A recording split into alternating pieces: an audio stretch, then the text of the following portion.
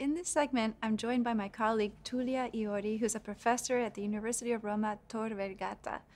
And she is a true expert on Nervi, and I really appreciate you being here today. Thank you. Thanks to you. Tullia's research focuses on the history of construction.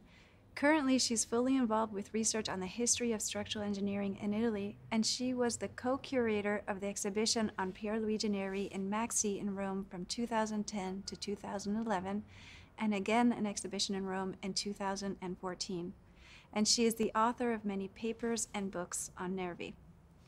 So Tullia, we left off last time where I talked about the Nervi system, Nervi's innovations in construction, and I talked about prefabrication. Can you tell us now about Ferrocement and what that is and how he used it in his first structure? Sure. Ferroconcrete, ferrocement, it's the same, is a sort of genetic mutation of reinforced concrete because the materials, the components are the same, rebars, steel, and concrete, but they are combined in a very new way. So the rate of rebars are very high in comparison with an ordinary reinforced concrete. In ferrocement, Nervi put wire. So this is a wire mesh where you have steel in two directions. It's a mesh of steel. Yes, sure, a net. Okay. And then with a trowel, you can spread the concrete on this net. And you form a 2.5 maximum centimeter of ferroconcrete. So you have a material that is very resistant because it's very similar to steel, but is very ductile, very elastic, more similar to steel than to ferroconcrete, but it is cheap. Steel wire are very cheap in that moment in Italy, and maybe they were the only material that Nervi could really found in a war period. So this material was patented in 1943 for the first time, and then it was developed in 1944, and then used for the first time in some boats and in a building, Via della Magliana in Rome. It's the warehouse of his company. And he was a prototype made entirely in ferroconcrete. So it's a building 20 meter long and 12 meter wide. So it's a building, but every part of this building, also the soil of the windows, are made in ferroconcrete. So the window sills are made in concrete, and the walls of this building are made in ferroconcrete or ferrocement. Yes, the walls in ferroconcrete, so 2.5 centimeters, but they are resistant by form.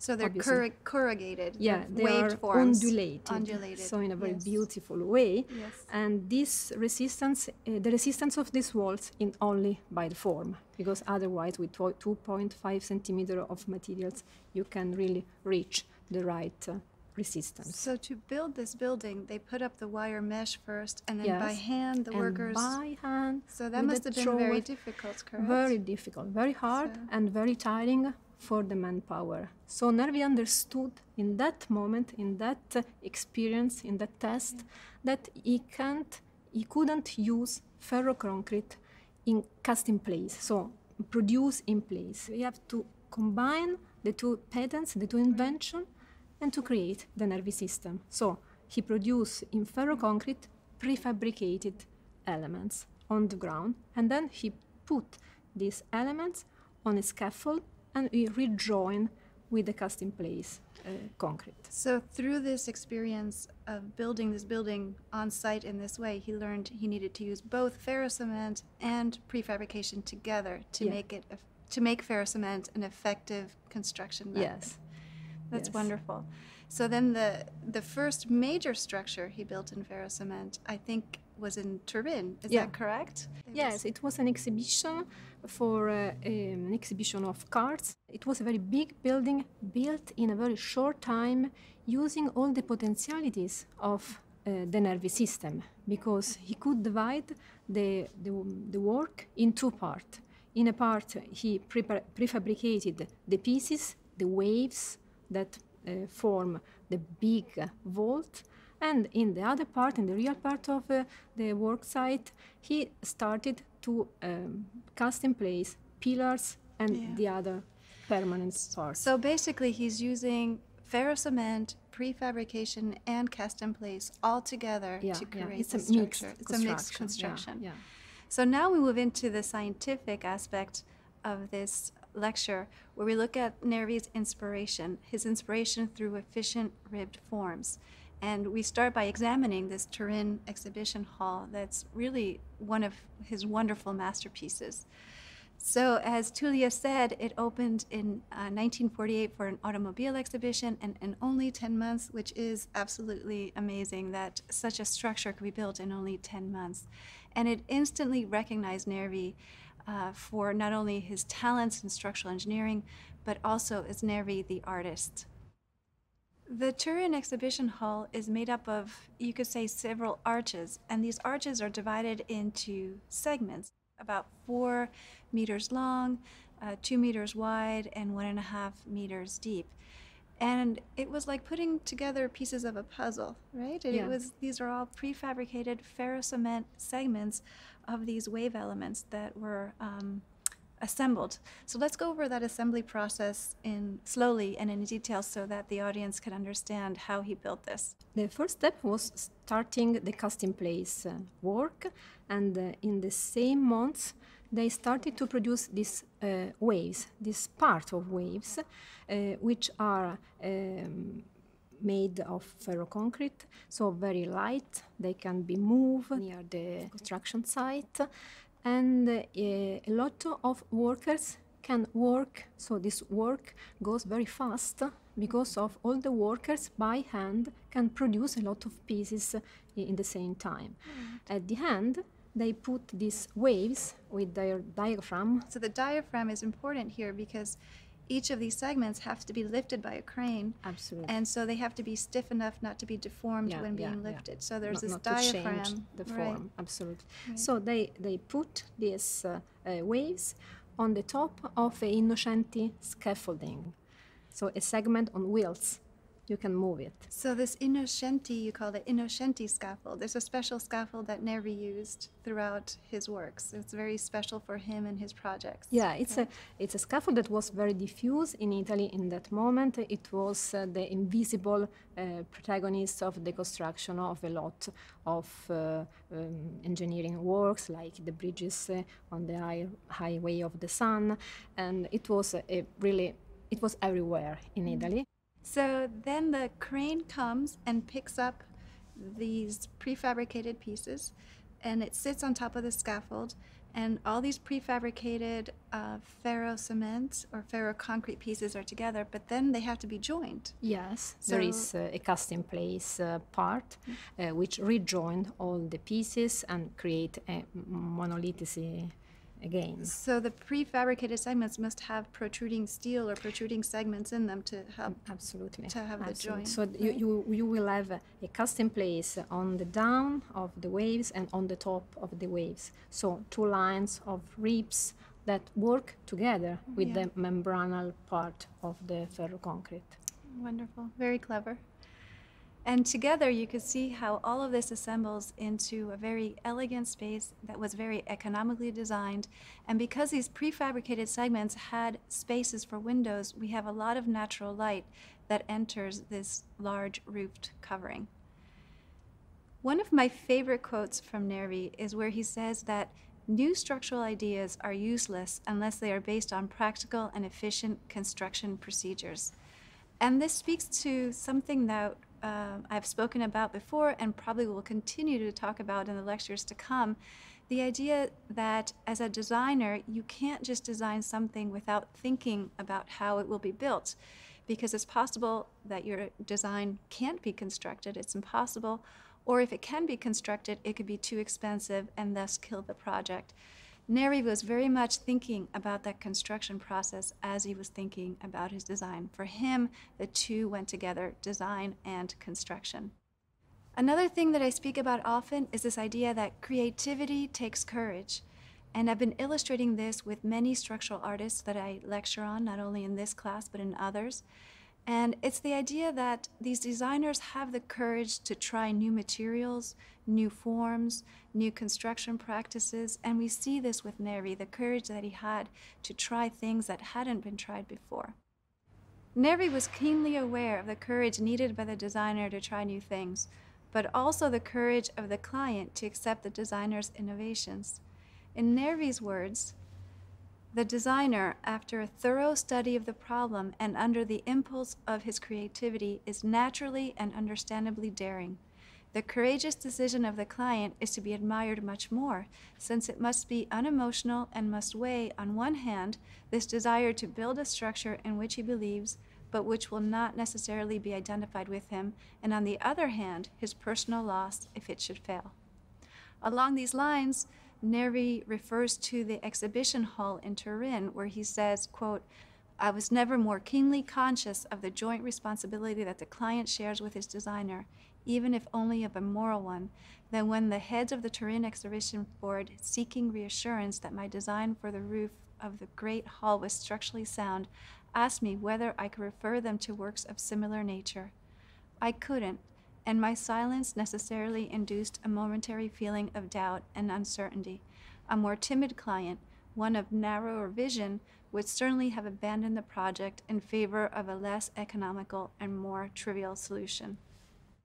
In addition to this great exhibition hall with the waved prefabricated forms, at the end of the hall is a beautiful half dome, built also using the same Nervi system, but in a different way with a slightly different technique. Maybe, Tulia, you can talk about what is called a tavelloni. Oh, yes. And how he used that? Tavelloni is a form, normally rhomboidal form, which is used to create the dome. So the dome was broke in thousands of pieces that were prepared on the prefabrication work inside. And these pieces, when you put one near the other, they form a sort of channel that you can use for the cast-in-place ribs. So they are a sort of false work, but that are included inside the dome. They give resistance to the dome. The most important use of this rhomboidal tavelloni is in this building in the Palazzetto dello Sport. So in the image that you see this ferrocement then is used as part of the permanent construction of the structure. And just like in the exhibition hall, there's cast-in-place concrete that's placed on top of that. And because these tavelloni have these little lips or ribs at the end, it forms a channel that forms the ribs, more or less, right? So, and like you said, it's hundreds or maybe thousands of little pieces that are put together to assemble the entire structure. So very clever design, and again, very similar to the design or the way the structure that we're standing in was built. In addition to using ferrocement and prefabrication for being part of the permanent part of the structure, sometimes he used it not as the permanent part of the structure, but as a reusable form, where in the case, for example, for the new tobacco factory in Bologna of 1949, these prefabricated ferrocement forms were used to form essentially ribs for a slab, a flat slab, no longer a dome, just a flat slab. And in the same way, these ferrocement forms are placed on top of, I think it's also innocenti scaffold, same thing. With wheels. With wheels this time, movable forms on wheels. So these forms are placed on top of a platform, which is placed on top of the scaffold. Then the concrete is poured. Before that, of course, we have the reinforcing steel. When the concrete hardens, this form is lowered, correct? And then this formwork on wheels moves to the next location, lifted, poured. So by reusing this form and using these innocenti scaffold on wheels, we have an economy of construction using ferrocement and prefabrication in a different way. Also, in this case, by not using wooden forms, Nervi liberates himself from rigid shapes with sharp corners. So we have, you can see in the Bologna tobacco factory, these corners are rounded, which creates a different aesthetic. I think it's more aesthetic than just square corners that we would normally see for these kinds of rib slabs. And then we have the Gatti wool factory, right? So we have isostatic bended lines, very clever design. Another patent, right? He patented a lot of things, you were telling me. he chose this form having an experiment on a transparent plate. You have this possibility to see how during the deformation of the transparent plate the forces goes inside the plate. This is photoelasticity, maybe. Absolutely. So photoelasticity, through the polarized light, you could see the way that the stresses or the forces move in structures. So you see that natural path of the forces in the patterns of this slab in the Gatti wool factory in Rome. So this idea of using the isostatic bending lines for Gatti wool factory, it wasn't Nervi's idea, was it? It was somebody else's?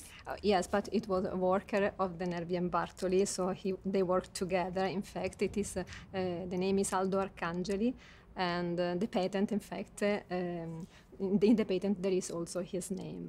If we look at an image of some of that formwork, we can see that formwork, which was again in ferrocement or ferroconcrete, the same thing. We see them on the platform on this movable scaffold, and we see how it forms part of that pattern that would become the permanent pattern for the ribs of this structure.